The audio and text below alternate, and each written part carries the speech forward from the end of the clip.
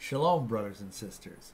This is Dr. William Schnoebelen coming to you again from With One Accord Ministries, and this is another one of our series of Treasure Guardians videos. And this time we are talking about another one of the important feasts of Yahuwah, which is coming up at this time, and that is the Feast of Shavuot, or Pentecost, as it's known to Western Christians. This feast is the fourth of the Almighty's feast days, and I want to just direct your attention first of all to a passage that we're going to start with in Leviticus chapter 23 and verse 2. And in there it says, "Speak unto the children of Israel," this is of course Yahuwah speaking, "and say unto them concerning the feasts of Yahuwah, which ye shall proclaim to be holy covenants. Even these are my feasts." Now notice, contrary to what a lot of people will tell you within commercial Christianity, these are not Jewish feasts, these are not Israelite feasts, these are not Old Covenant feasts, these are the feasts of Yahuwah. He says they are my feasts. That's scripture. So, you know, this is not about some arcane thing from the past that no longer matters. As we'll see as we dig into the scriptures here, this is something that is fresh and vital and important for us even today. So, without further ado, let's get into this. We're in Leviticus chapter 23, as I mentioned, and starting in verse this, they go through the feasts. And starting with this particular feast, it's in verse 15. And it says, "And ye shall count unto you from the morrow after the Sabbath," in other words, the day of the partook, Passover, "from that day ye brought the sheaf of the wave offering, 7 Sabbaths shall be complete. Even unto the morrow after the 7th Sabbath shall ye number 50 days. And ye shall offer a new meat offering unto Yahuwah. And ye shall bring out of your habitations 2 wave loaves of 2/10 deals. They shall be of fine flour. They shall be baken with leaven. They are the first fruits unto Yahuwah. And ye shall offer them with the bread 7 lambs without blemish of the first year, and 1 young bullock and 2 rams. They shall be for a burnt offering unto Yahuwah with their meat offering and their drink offerings, even an offering made by fire of sweet savor unto Yahuwah." Verse 19, "Then ye shall sacrifice 1 kid of the goats for a sin offering, and 2 lambs of the first year for a sacrifice of peace offerings. Then the priest shall wave them with the bread of the first fruits for a wave offering before Yahuwah. With the 2 lambs they shall be holy to Yahuwah for the priest. And ye shall proclaim on the selfsame day that it be a holy convocation unto you. Ye shall do no servile work therein. It shall be a statute forever in all your dwellings throughout your generations." Okay, now we see there at the very end what I read. This is a statute forever, you know, for Yahuwah's people. So please bear that in mind as we unpack these verses.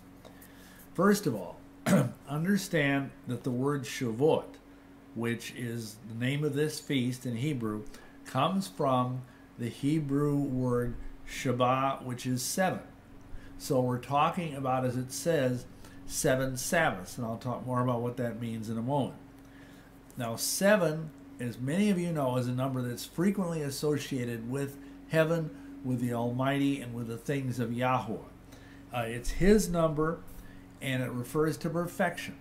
So the idea is, from Passover, you count 7 weeks, 7 Sabbaths, because there's 1 Sabbath every week, and then you are ready to celebrate the Feast of Shavuot. Now, additionally, this word, again, all Hebrew words, almost without exception, come from a 3-letter root. And as I've said, Shavuot comes from the Hebrew word Shabbat, which means 7. And both of those words also have a root in another term which references the idea of to make an oath or a solemn promise. And we're going to see how important that is in a couple minutes. So this is 50 days altogether. And devout Torah-keeping Israelites will count the Omer, as it says in the Bible. I just read it in Leviticus 23, for 50 days. And that way they arrive at Shavuot. And of course, it's called, in Greek, it's called Pentecost, which means 50. Now, next, the verses say we are to bring a meat offering. Now, the Hebrew word for that is mincha, which actually means a donation or a free will offering. And interestingly enough, it's also the word that's used in the Torah for the afternoon prayer service, or the afternoon offering that was done every day when the temple stood. Okay, now the other thing we'll notice is that there are 2 loaves that are leavened. Now, why are there 2 loaves? Well, there's many theories about that, but I would submit to you that it's partially because they represent Yahushua, who is the bread of life, the Lechem Chaim, and it's his human nature and it's his divine nature, the 2 loaves. Additionally, you'll notice that now that it is prescribed that they are to be leavened. Now, you recall back at Pesach, we were to go, Pesach and then 7 days eating no leaven. And that's because leaven was a symbol of wickedness. Now, though, we are at the Feast of Shavuot and we can have leaven in our bread because it is a sign that Yahushua has taken us past the time of matzah, past the time that we are being purified of our sin and of what in the Hebrew is called the Yetzer Hara. Many Christians call it their sin nature. This is purified during this period of the Feast of Matzah, the Feast of Unleavened Bread. And so that's why now at this major feast we get to offer bread with leaven. Now you'll notice there's 7 lambs without blemish that are to be offered. Now, again, I already mentioned the idea of 7, which comes up a lot during this feast, is a number of perfection. It's a number most frequently associated with Yahuwah. So, and of course, the lambs are to be perfect and without blemish. And most people that study the Bible know that it is that it's a symbol of Yahushua, who is the Lamb of Yahuwah, the Sehayah, who took away the sins of the world for us. So, between the 7, the perfection, and the idea of a lamb, here again we see the symbolism of Yahushua entering into the feast of Shavuot. Hallelujah. Now, we also see there are other animals involved. There is a bullock, 2 rams, and goats. Now, all of these animals are symbols of the evil one. I mean, most students of history understand that down through the centuries, all the way back to Egypt and even before that, the bull was one of the primary symbols of the evil one, of Ha-Satan, Lucifer. And at the same time, rams are also used to this day. I mean, when I was a devil worshiper many, many years ago, I belonged to a church that was called the Order of the Black Ram. And they were hardcore devil worshipers. And then, of course, goats, that's another thing. We just talked in the last video we made about the symbol of Baphomet, the goat of Mendes, which is a being that's like a human being with the head of a goat. So all of these things are to be sacrificed as a symbol that sin is being destroyed in the world, that sin is being destroyed in our lives by the power of Yahushua and his shed blood. They're utterly defeated by Yahushua on Calvary. Amen. Now, they're offering, it says, they're being offered with the other animals with the lamb, and the lamb will make them set apart. Now, the other thing that's very, very important to understand is it says that it's a holy convocation. Now, the word there in Hebrew is not as well known. The word for convocation is mikra, and it comes from the Hebrew root kara, which means to be called out. So it's interesting because a lot of people understand that when we read the apostolic writings in the New Testament and we see the word church in Greek, that's ecclesia, and that also means to be called out. So realize that in the ancient paths of Israel, that there were mikre, there were these holy convocations where the people were called out to be set apart, and they were invited. See, they were invited by Yahuwah to come and gather with him, to come, if you will, and party with him on his set apart days. And to this very day, excuse me, he is making that invitation to us. So, you know, the thing I guess I want to emphasize here is that there's this very common teaching which is not in the scripture, where people say, oh, well, Pentecost in Acts chapter 2 is the birthday of the church. Well, it doesn't say that. In fact, there was a church, if you will, a mikra, back in the days of Moses. It even talks about in the New Testament the church in the wilderness. This is not a New Testament idea. The idea of being a set-apart, holy congregation is a mikra, or plural mikre, and it means you're to be called out. And so this is Yahuwah giving us an invitation to come and gather with him, to party with him on this special day, and we're going to talk about why it's special in a moment. Okay, this is a set-apart gathering for the covenant family of Yahuwah. Now, the next thing we read is it is a Shabbat, what's called a high Shabbat. It may or may not fall on the actual Sabbath day, weekly Sabbath, but the point is, it is a high Sabbath, and we are to not do any ordinary work. The King James says any servile work. We are to just concentrate on the Torah, read the scriptures, fellowship with our family and other believers, and just enjoy ourselves on this day with him. Okay, finally, and I noted this earlier, but it says it is an everlasting covenant between Yahuwah and his people. So this is not something that's old or outdated. This is everlasting. And of course, we know what Yahushua said in Matthew 5:17-19, that the heaven and the earth would pass away, but these teachings, his law, his Torah will not pass away. So the other thing we go to for this is Deuteronomy 16. And in Deuteronomy 16, and we're going to start in verse 9 through 11. Again, this is somewhat repetitive, but I want to just highlight a couple different things. Because again, Yahuwah never says anything without reason in his word. And he spends a lot of time on these feast days. And in fact, many people have said it. There's only one verse in the Bible that says he must be born again.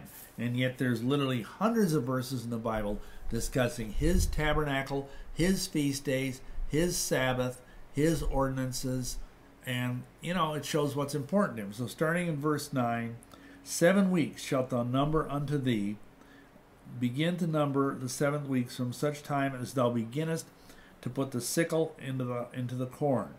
And thou shalt keep the feast of weeks, of sevens, unto Yahuwah thy Elohim, with the tribute of a free will offering of thy hand, which thou shalt give unto Yahuwah thy Elohim, according as Yahuwah thy Elohim has blessed thee. This is important.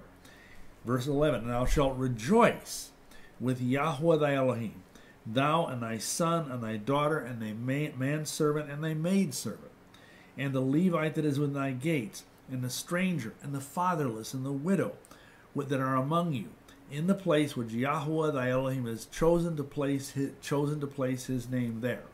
So we see there that two things. One is the word that's used there for feast is the word chag. And it literally means a party. It means a celebration. It doesn't mean something all solemn where everybody sits around like, they just lost their best friend. It's supposed to be a festival. It's supposed to be a time of partying, and the word there is to rejoice. To rejoice, and you see with your family, your friends, your maidservants, everybody. And that is what this is all about. It's to rejoice in Yahuwah on this day.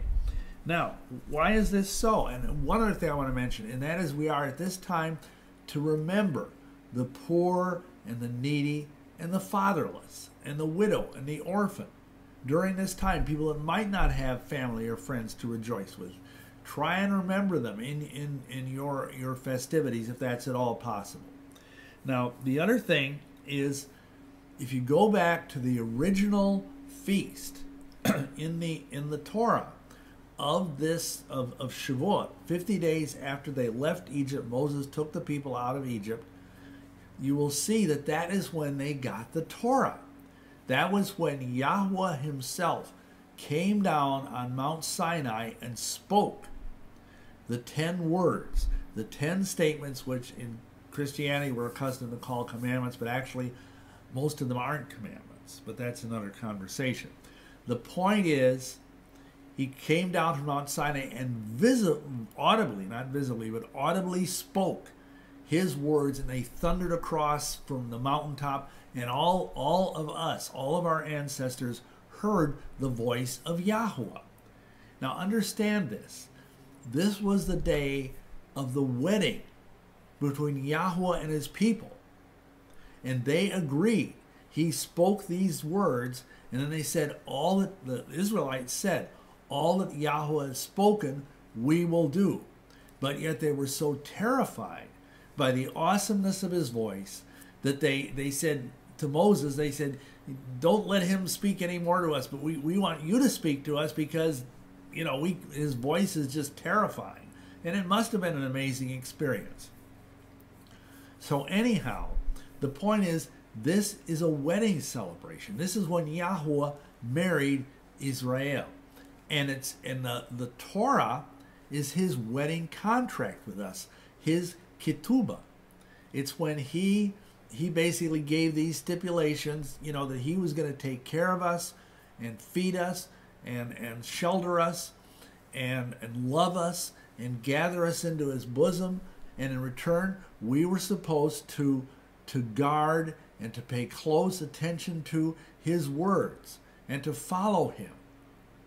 And that was why this is such a big feast day. We're celebrating even today the fact that thousands of years ago we received the Torah and we became part of Yahuwah's bride. Hallelujah. So this is an amazing thing. Now the other thing to understand is the second major Shavuot that's mentioned in the scriptures is, of course, in Acts chapter 2, which is commonly known as the Feast of Pentecost. And when Peter got up, and there were all these, and again, some people may not have even gotten the fact that the reason there were all these believers, all of these Israelites from all over the world, I mean, the chapter even gives a list, Parthians and Medes and all these different people were all gathered to the feast. And when Peter started preaching, because of a special anointing from the Ruach, all these different people, all these different ethnicities heard his words in their native tongue. Now, that's a miracle in itself, but what you need to understand is when the tongues that were described to be like as a fire fell on the Talmidim, on the disciples in that upper room, that at that moment they were empowered by the Ruach, by the Holy Spirit, to keep the Torah that was given over 1,000 years earlier. They were empowered to be able to do this. Yahuwah wrote his Torah in their hearts, as Jeremiah the prophet prophesied. And that is the point of, there was this endowment of power from on high at that feast, which was the Feast of Shavuot, 2,000 years ago. And that was the main thing. And that's why Peter gave the sermon that he gave. and why the people said, "Men and brethren, what shall we do?" And he said, "Repent, do teshuvah." That the Hebrew word for repenting is to do teshuvah, and follow Yahushua. So that's the whole point of this. Now, the point I want to make, though, is that when you're empowered to keep the Torah, it's kind of like, if you will, the Ruach comes down and gives you a garment, a wedding garment. Just like, the bride is clothed in her glorious white raiment, well, we are clothed in the garment of light, which is the Torah, given us by the Ruach HaKodesh, the Holy Spirit. And when we get that, that invigorates us and it empowers us. And to my mind, this explains a kind of mysterious place in one of Yahushua's parables where he talks about the wedding garment. And you'll hear 20 different preachers give 20 different speculative things about what this might have been. But see, if you understand the meaning of the Feast of Shavuot and how it's a celebration of a wedding, you would get a better idea of what Yahushua was talking about. In this parable, it's in Matthew 22:11 and 12. He says this, it's the end of this wedding story, and he says, "When the king came in to see the guests," and these were people that he had brought out from the highways and the hedges, because the people he originally had invited couldn't be bothered to come. And it says that he saw there a man which had not on a wedding garment. And he saith unto him, "Friend, how camest thou in hither not having a wedding garment?" And he, meaning the man, was speechless. Now, a lot of people over the years, and I remember even when I was in seminary, people would say, well, that doesn't seem fair. I mean, he hauls this guy in off the street. He's poor. He might be like even a homeless individual, and yet he's being castigated for not having a wedding garment. I would submit to you that's because the wedding garment is spiritual. It's not a physical garment. It's spiritual. It's being clothed in the garment of light. It's being clothed in the Torah, and anybody can do that. Anybody can keep the commandments of Yahuwah. You don't have to be rich. You don't have to be powerful. You can be a humble individual with little means and still be faithful to him. So, it is, I will tell you, it is the wedding garment that he's talking about is Yahushua. Because if you've heard me teach on the idea of the armor of Yahuwah, I talk about how it's kind of our hazmat suit. It's like we're being covered in Yahushua. From the crown, the helmet of salvation, all the way down to the sandals of the gospel of shalom. We're being covered in him. And he is the living Torah. It says in John 1:1, "In the beginning was the Word, and the Word was with God, and the Word was God." Yahushua is the Word, the Dabar, the living Torah, walking around on the earth back then, 2,000 years ago, to teach us how to walk and how to live as his Talmudim, as his disciples. Now, here's something else you need to understand as we bring this to a close. The fact of the matter is, Yahushua, when he gives us his wedding garment, he is placing the yoke upon us, his yoke. And I'm sure many of you know the passage. It was very profound in my life as I was coming to know Moshiach, in Matthew 11, where he says in verse 28, "Come unto me, all ye that labor and are heavy laden, and I will give you rest. Take my yoke upon you." And back then, as well as today, many people that keep Torah they commonly refer to it as a yoke, but not the yoke that Peter warned about, that nobody could bear, because that was the Pharisaical takanot, the Pharisaical rules that they made up, not his laws. Because John the Apostle says in his epistle that his commandments are not grievous. So Yahushua says, "Take my yoke upon you and learn of me, for I am meek and lowly of heart, and ye shall find rest unto your souls, for my yoke is easy and my burden is light."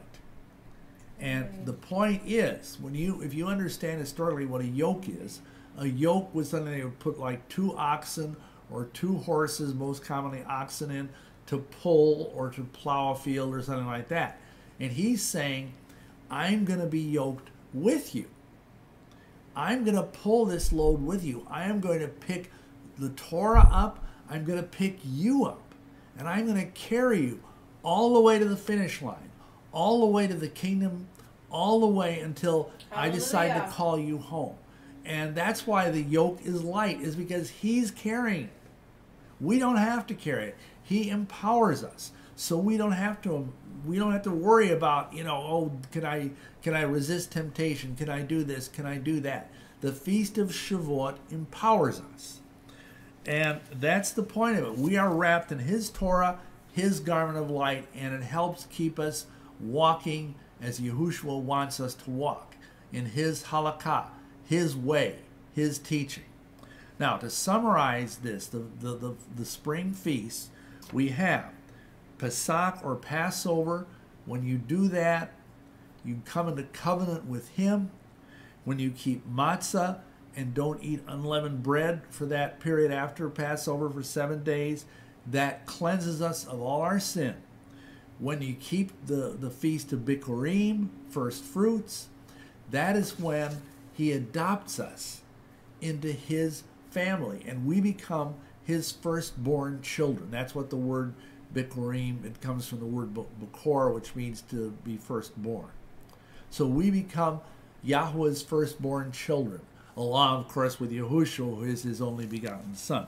And then finally, Shavuot, after 50 days of preparation, of counting the Omer, we receive the Torah and the garment of light, the endowing of set-apart power for us to be able to walk as his Talmidim and to witness, because again, recall the disciples back in Acts chapter 2, they were empowered to go forth and witness about the wonderful things that Yahushua had done for them in their lives.